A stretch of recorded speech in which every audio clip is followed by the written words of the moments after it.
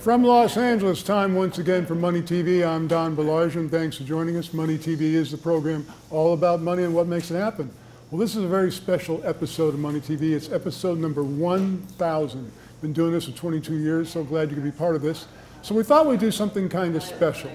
We're on location at the WHTC Marijuana Collective in Los Angeles. We have two industries we've been talking very much about here on Money TV, cannabis and Bitcoin, cryptocurrency. These two industries are kind of converging because you cannot use credit cards and the like to pay for cannabis in dispensaries like this. So Bitcoin is being seen as a possible solution. We have a company we'll be talking in great detail on this program, Single Point Incorporated. Their stock symbol's SING. They have a solution for this. So this is what we're going to be doing at this very special episode of Money TV. Now keep this toll-free number in mind, 888-259-4449. That's the phone number to call to get free information about our featured guests.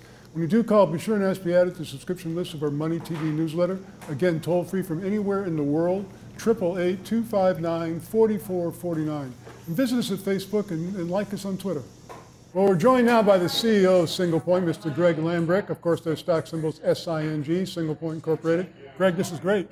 Yeah, no, we're really excited, and it's really cool to be at a dispensary to show what we've done. But more importantly, I guess I want to congratulate you on your 1,000 episode. That's really neat that you've allowed us to be on your show. Well, you know, when you think about 1,000 shows, you think, gee, I must have been 15 when I started this show, right? I'll go with that too. Now, we've been covering your company for about 4 or 5 years. The transition and the growth of the company has really been amazing. Take us back 4 or 5 years ago. You were a mobile payments company. Tell us about the company then. Well, you know, we started off really in the text message business, and when the iPhone came out, we were able to do transactions on the phones with credit cards. So we really got into mobile payments, and it's interesting to where it's gone because you know, that's exactly the problem we're trying to solve now with kind of merging the cryptocurrency and the cannabis sectors together. And what we're going to show you today is how we've been working on a platform that is going to allow dispensaries to take cryptocurrency and, more importantly, allow customers to pay for cannabis with Bitcoin and other coins. So we're really excited, obviously. Well, we're here at the end of 2017 as we're filming this, and 2017 has been a watershed year for your company. You've made 4, maybe 5 acquisitions. You've gotten into different aspects of the whole industry. Tell us about 2017, because I know you're very proud of it. Yeah, well, you know, I think I've said this to you before, you know, of course, the overnight success 15 years later. But the company is extremely healthy right now. We just raised $1 million out of an opportunity to take $4 million there.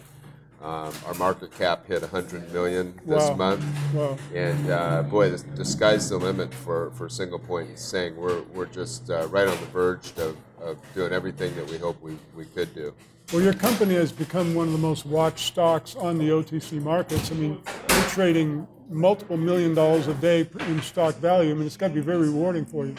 Yeah, absolutely. And you know, the company takes a lot of pride in getting the word out of what we're doing. But more importantly, I'd like to think that we're out in the forefront of solving the banking problems in the cannabis industry with cryptocurrency. And as you know, both of those products are very hot right now. Right. And you know, this commercial, and we're also planning on doing a national commercial. So it is very exciting, and the sky's the limit. Well, you're absolutely right, because we have two industries that are extremely hot, especially in the OTC markets: cannabis and cryptocurrency. Yes. Anytime you're talking about one, you can't help but talk about the other, because the two are kind of converging, and that's really what you're concentrating on right now. Well, that's it. I mean, it's not a stretch for us. This is what we are. We're a merchant processor. We have mobile payments. So for us to build out a platform to allow dispensaries and consumers to use cryptocurrency is perfect for us. That's our business. So I can't wait to tell you what's in store for us, but what we expect is to have millions and millions of consumers that have downloaded our platform on their mobile wallet, and we expect dispensaries to follow suit to start accepting it. And that's a little bit about what today is, filming here at this particular dispensary. Well, your growth has been strategic in 2017 because first you got into cannabis, into the cannabis sector. And people are probably wondering, Greg, what are you doing? What are you doing? You're a mobile payments company. Then as you segued into the cryptocurrency, this is really going back to the roots of what the company was all about. Yeah, exactly. And getting back to your other point, one of the exciting things for me as the CEO and all of our shareholders, for the past 6 months, we're trading more like a blue chip stock. Right. We were at 6 cents, with a lot of volume for 3 or 4 months. Now we've hit a new threshold at 10 cents with a lot of volume. So we're not having big swings up and down, which is really exciting. That's where you want to be. So I expect our next jump and then to hold again, and that's exactly how you want to do this. Well, now your acquisition activity and your acquisition targets must be really excited about the volume and the liquidity of your stock.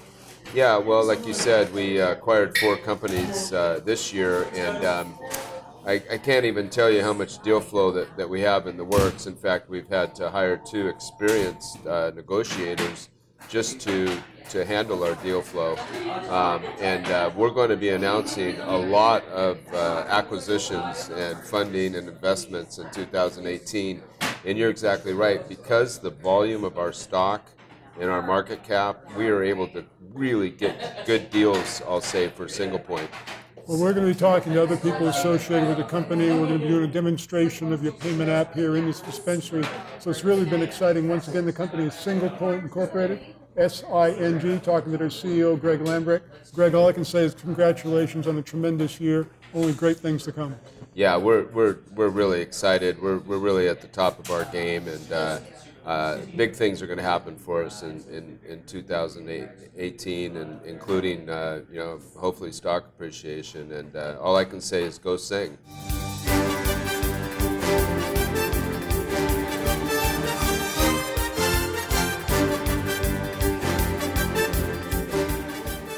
Well, we're joined now by Will Ralston. Will is the president of Single Point Incorporated. Again, the stock symbol's SING. Will, always good to see you. Thanks for having me, Don. Now, I want to talk with you about the cryptocurrency side of things, Bitcoin specifically. I mean, a lot of people have different ideas about cryptocurrency, a lot of misinformation's out there about cryptocurrency, but everybody knows the one statistic, that $100 of Bitcoin in 2010 is worth like $100 million today. Everybody gets pretty excited about that. Oh yeah, the growth has been absolutely unbelievable. So people that are really starting to pay attention, it's really making it, more consumers are starting to adopt it and pay attention to where Bitcoin could possibly go. Well, what's really interesting is a lot of people are trying to figure out how they can make money with Bitcoin. How can they profit from it? And whether you want to trade the Bitcoin, it's been very volatile. I think one day last week it went down $2,500 in like a 4-hour period of time. Yep. That can scare people away. But Single Point is converging the cannabis industry with the cryptocurrency industry. You guys have figured out a way to make money, and it doesn't really matter what happens with Bitcoin. Tell us about that. Absolutely. So our goal here is to become and enable Bitcoin to be transactional. I mean, that was its key fundamental, right? It was going to be used as a transaction medium for people to essentially exchange like they do cash, but utilizing Bitcoin. So what we're working to do is provide this Bitcoin solution, and then every transaction that happens, we're actually participating in that transaction and get a transactional percentage. So whether the price of Bitcoin's at 20,000 or 10,000, we are still transacting, and by way of our platform, we collect a percentage. Well, of course, we're here in Los Angeles, California, and California is getting ready in a few short weeks to be legal for recreational. That's going to balloon that industry beyond belief. But everybody that's being a customer right now in this collective is paying with cash. Correct. They can't use their credit card. There's an ATM machine on site, but they're paying with cash, and that can be, number one, inconvenient, because not everybody carries around a lot of cash anymore. It can be a security risk for the business because the bad guys know, gee, there's a lot of cash in this business. And so you're making available to them the ability to use cryptocurrency. How's that going to work?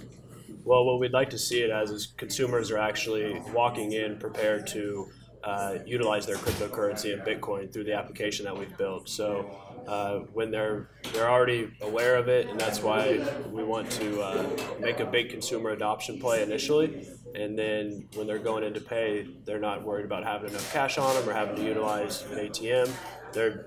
They're already prepared to make that payment. So you've developed an app, which we're going to demonstrate later on in the program, that allows people to come in to a dispensary like this one and make a purchase using cryptocurrency. Correct.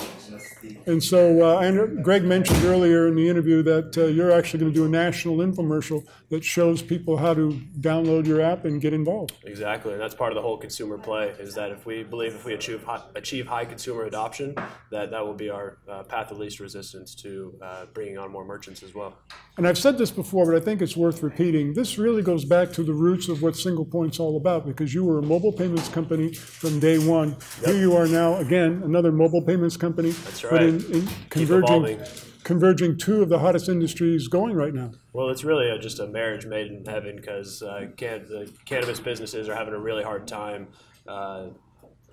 being able to electronically transact, and the cryptocurrency and Bitcoin platforms enable them to do just that.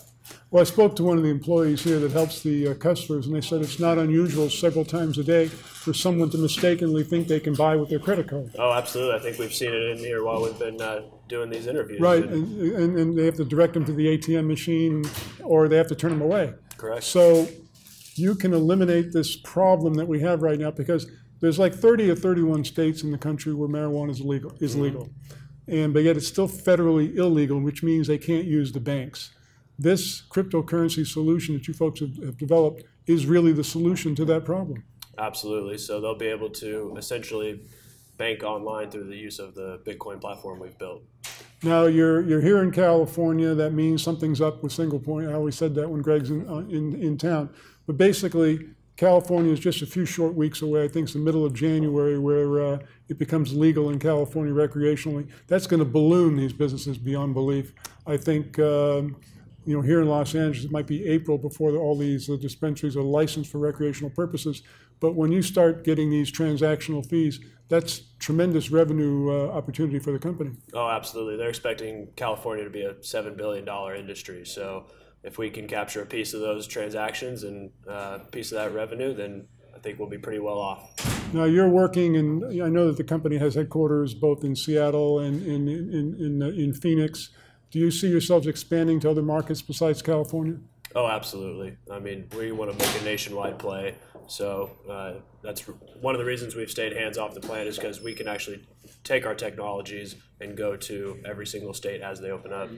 Now, as I mentioned to Greg in the earlier interview, you've made several acquisitions this year. Mm-hmm. It's been a tremendous growth year for the company. I mean, you must be really excited what's going to happen in 2018. Well, 2018, I think, is our most exciting year yet. We've really positioned ourselves to have a strong 2017 and parlay that into a strong 2018.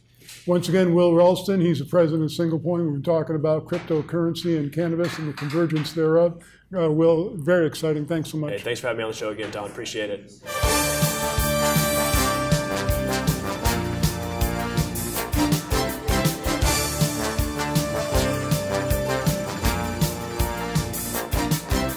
I've had this problem. Big problem. I really needed a good investment forum. And I kept searching. And searching. There are so many choices. It's really hard to find one that has all the things on my list. But I finally did it. Yes, yes, yes. Thank you. If you were looking for one as well, look no further. Here's a really good one. Just use mine. Use mine. I'm very satisfied. Definitely recommend. Problem gone. Thank you. Have you heard the news? There's only one flat-fee news distribution network on the market. It's called AccessWire, and it's exclusively from Issuer Direct. Any day, anytime, the AccessWire News Network can deliver your press release to more than 1,500 media outlets in 98 countries. AccessWire also delivers real-time engagement analytics. You will learn who read and shared your press release and more. Best news of all, getting started is easy. Visit accesswire.com and extend your company's news reach today. We are back. Thanks for staying with us. I'm joined now by Nicole Fox. She is the founder of a company called Aeon Cannabis Wellness. Nicole, welcome back to the program. Hi.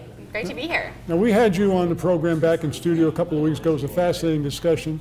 You helped set us up here in this collective. You are, I'll refer to you as the guru, so to speak, in Los Angeles of the medical marijuana industry. You're very well known in the industry. Give us a little bit of your background here in LA.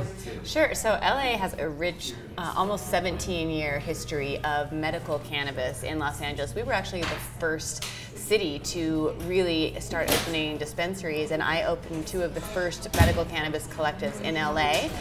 Since then, I've moved into the wholesale cultivation side, but we're planning on doing what's called vertically integrating and opening a retail location in downtown Los Angeles later in 2018. Well, it's really amazing because we're in here and it looks like a pharmacy. It doesn't look like something you would expect of a marijuana collective. What was it like in the early days when you first got started? Like you said, 15, 16, 17 years ago. I mean, then we were just watching our backs and making sure that we weren't getting arrested and providing medicine to patients, and we weren't able to put so much into the look, feel.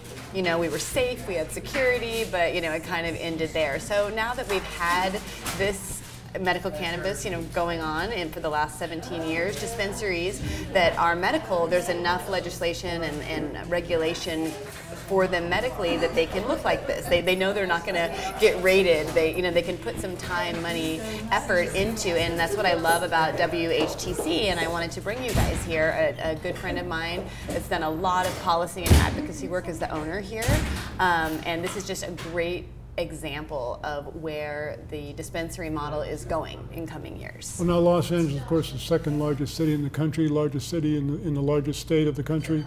And how many dispensaries right now are there in LA? Right, so that's an urban legend. There's anywhere between 800 and 1,500 depending on who you ask. But there's only currently around 130 that can legally be here. And the city of LA is about to put forward some big efforts to shutting down those illegal operators and bad actors because they're not paying taxes. The city isn't getting revenue from them. So there are people operating that should not be operating that are going to get shut down. Places like this are basically going to emerge and be the places that people can go to for their product. Right, and the city is also going to allow additional locations to open. That's one of the licenses that Aon will be applying for as well. And you know, depends on who you ask again, but this looks like the city will cap them around 450 to 500 retailers. Okay. Now, one thing I noticed when I was talking to one of the employees here that works at the counter, they're really centered on helping people. And they were talking about various things from fibromyalgia to anxiety, even cancer. I mean, I was really blown away by that.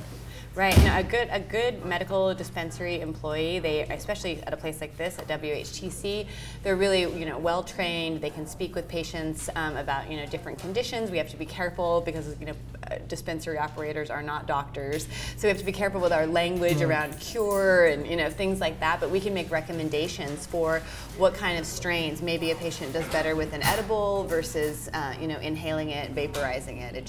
It all depends. But a good staff will be able to guide a patient and soon a recreational adult client to the right kind of cannabis for them. Now, customers keep coming in here as we're having our conversation, and one thing they all have in common, they're all paying cash. Right. Because it's a cash-only business. We've talked about that with the other 2 interviews on the program. Now, you're going to do a purchase. We're going to demonstrate a purchase here, hypothetical purchase, I should mention, using Single Points app. I'm going to take it home. You're going to take it home? So we're going to make a purchase using Single Points app. Tell us what you think about this idea.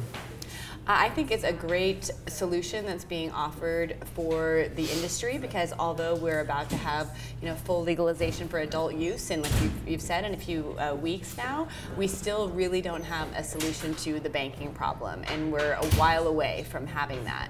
So I think it's a great opportunity, and also I've been watching the news. I have Bitcoin now as a news alert, and I've been watching all of the attention around Bitcoin. So I think as consumer adoption for Bitcoin increases, it's only a natural fit that in the cannabis buying public that they'll adopt an app like Single Seed.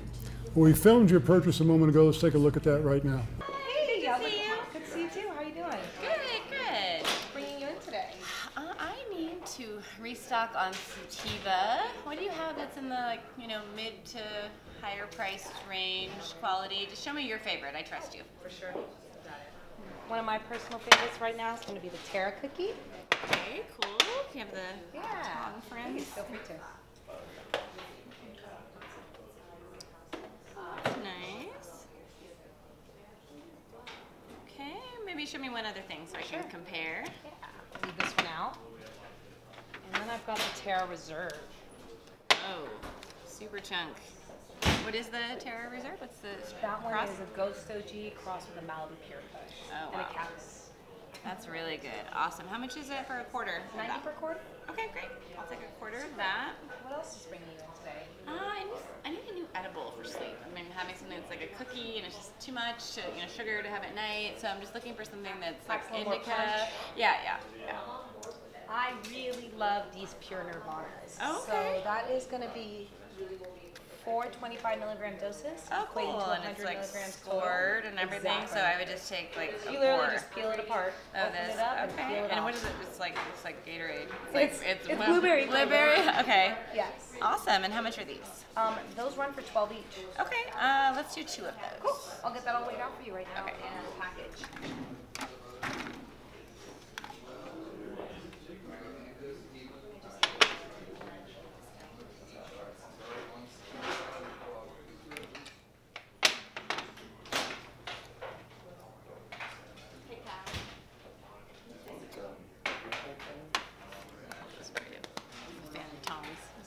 They're fun.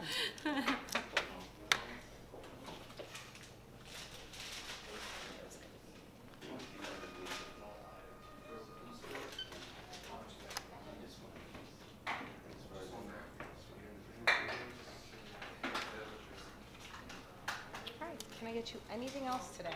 No, that'll do it. We're at 114. Oh, I have the new Bitcoin app I heard you guys are trying out. So Go for just the- scan it on there. Yeah. Yay! It worked. Awesome. I'm gonna get that all bagged up for you. That was nice, quick, and easy. Get you out of here. You're off. Huh? You're off work. Get you out of here. All right, thank you very much. Okay, Have a good great. day. Thanks so much. Take care. Well, that was amazing. I mean, here we are, something that could not be done a few months ago, or a few days ago even, where you just made a purchase electronically, where before it had to be cash. How'd that feel? It felt easy to use and simple. It actually just felt like I was almost like Uber or something. Like there was no cash that took place, and I just clicked something, and then I got my purchase, and that was it. It was way easier than I thought it was going to be. Being in the business as long as you have, do you see this as a tremendous advantage going forward for collectives like this? I do. It seems like it's going to be really simple to adopt for collectives, and I think it's a great solution while we, await the banking solution issue to be solved. If you ever wondered what a cannabis expert looks like, it looks like Nicole Fox. A.N. Cannabis Wellness. I've just been around long enough that you can consider me an expert, sure. Nicole Fox, Aeon Cannabis Wellness. Nicole, thank you so very much for joining us. Thanks so much.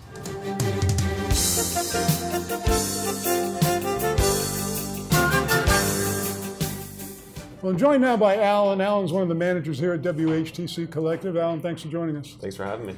Now, you folks have been around for a little while. It's really fascinating to see the business model that you have here. We've been here for a couple hours filming this program. We've seen just dozens and dozens of people coming in here. Your staff is very helpful to them. Tell us about the history of your company. So we're a family-owned business, started by my mom and dad around the time that my grandmother was diagnosed with breast cancer. My mom was looking for alternative medicines and just ways to help my grandma that weren't so tough on her body because she wasn't reacting well to chemo. So we resorted to cannabis, which really helped with her nausea. And I think that just inspired and drove my parents to take this upon themselves to help others.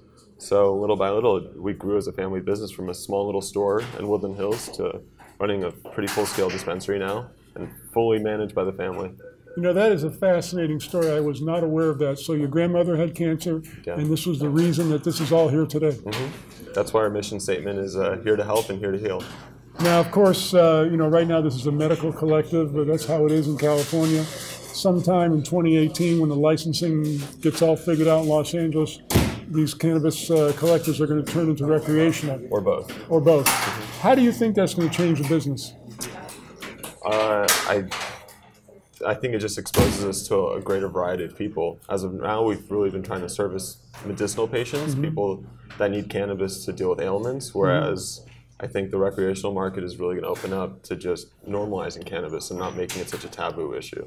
Now, do you suppose, I mean, I'm asking you questions you may not be prepared for, but ask them anyway, but will you need a separate showroom for recreational that you would be for medical? How will that work? To my understanding, no, we wouldn't need a separate showroom as much as it comes down to taxing.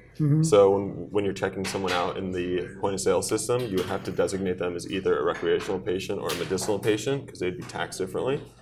And the products that they're allowed to purchase or donate for, if they're medical, are different limits. Now, of course, you started out with such a noble cause, your grandmother, as you mentioned, and you've been medical all this time. That's what is legal. Do you anticipate going recreational as well? I do, when we're allowed to, absolutely.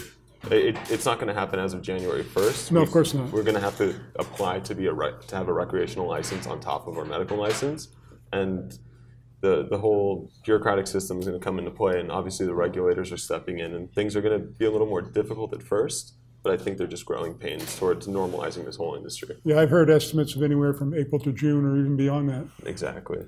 Now, a few moments ago in the program, we demonstrated a potential Bitcoin payment of cannabis. I mean, it's not available yet, won't be available till next year, but we wanted to show people what that would be like. How do you think that's going to change the industry? Because right now, of course, everybody coming in here is paying cash. If they want to use their credit card, they have to be turned down. They go to the ATM machine, which you have on premise.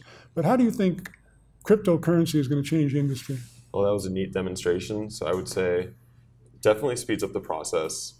I think it also would legitimize the industry in terms of making it easier to be bankable, going from just dealing with cash and having difficulty dealing with the banking system to having a cryptocurrency that doesn't have to go through a centralized bank where it's us to them, them to us.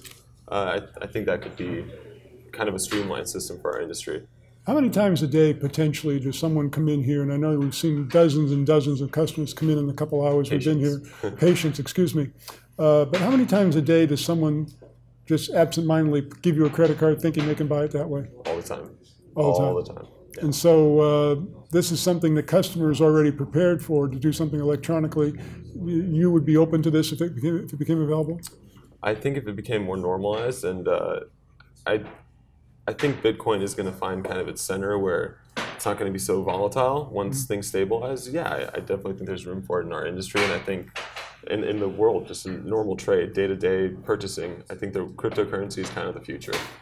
It's WHTC Collective here in Los Angeles, talking to one of the managers, Alan. Alan, thank you so very much for your comments. Thank you so much for having me. Call us right now, 888-259-4449, toll-free from anywhere in the world you're watching the program, to get free information about Single Point and about Bitcoin. When you do call, be sure and ask to be added to the subscription list of our MoneyTV newsletter. It is free, just like the call. Toll-free from anywhere in the world, 888-259-4449. Visit us at MoneyTV.net. Please like us on Facebook and follow us on Twitter. That's our program this week, show number 1000 from the WHTC Collective here in Los Angeles. Thanks so much for joining us. As always, we'll see you again.